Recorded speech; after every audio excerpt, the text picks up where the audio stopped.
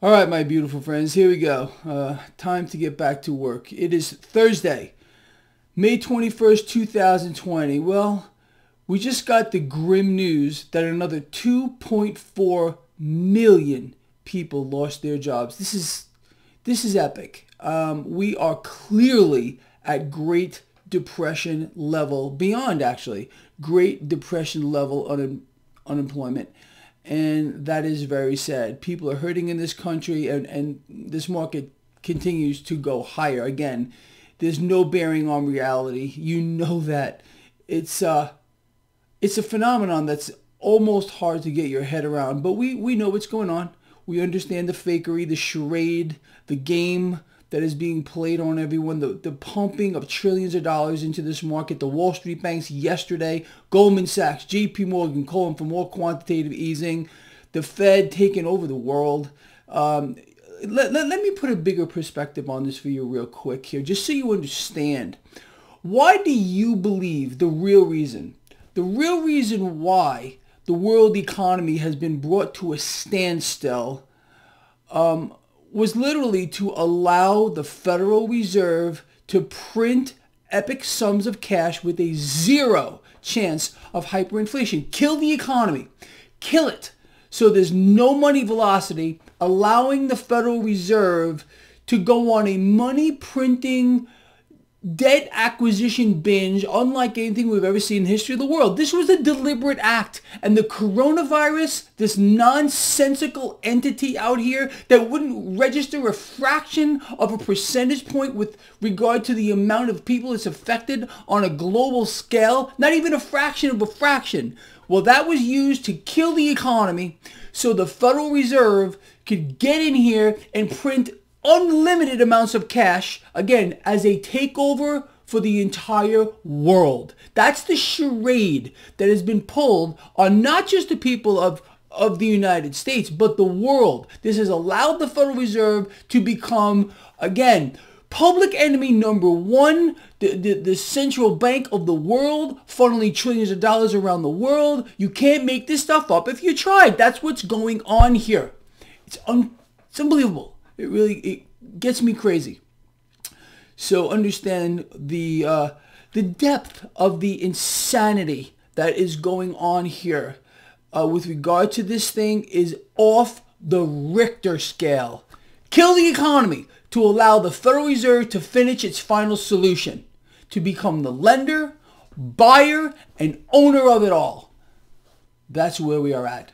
Okay, with that said, let's talk. So stock futures were down triple digits prior to this number coming out, this jobs number, another 2.4 million people losing their jobs. The number comes out, stock futures go up. Still in the negative, but not as deeply as before. Again, you can't make that up either, but that's where we're at.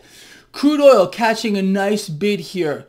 On its way higher, near $35 a barrel now, and it is so overvalued, it's not even funny. Again, the real value right now between $10 and $15 at most.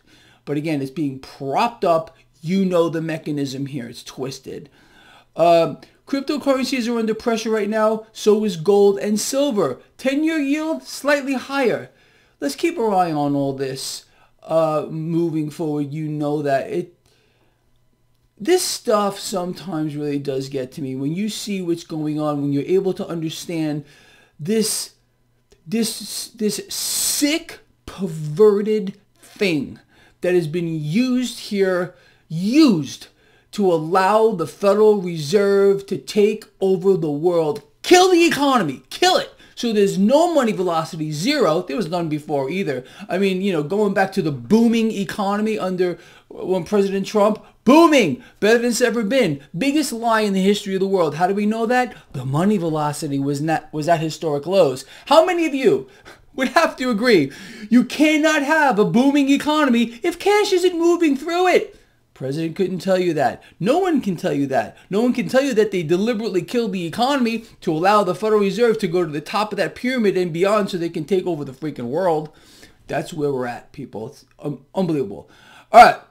With that said, big shout out to all of you who came out last night to that cruise night over at Farmer Boys on Eastern Avenue. I had a blast. I actually posted a video of it. I hope you got a chance to see it. I will be there next Wednesday as well. A lot of good people there. Awesome conversation. Lots of fun. And once this charade, if it ever passes, this charade will not be allowed to pass until the Federal Reserve finishes it, until they're done with their final solution. And we will all be answering to the Federal Reserve, the real rulers of the world. That's who they are. The banks, the Federal Reserve, the New World Central Bank. They're so powerful. This whole thing was engineered to shut down the global economy, to allow the Federal Reserve to finish their 100-year plan to, again, become the lender and buyer of last resort, so they can own the world and become the central bank of the world. And a whole new set of rules is about to come down the pike as we answer to this entity. It's crazy what's going on here. All right, with that said, this guy right here loves you a lot. See you at the end of the day. It's going to be just crazy.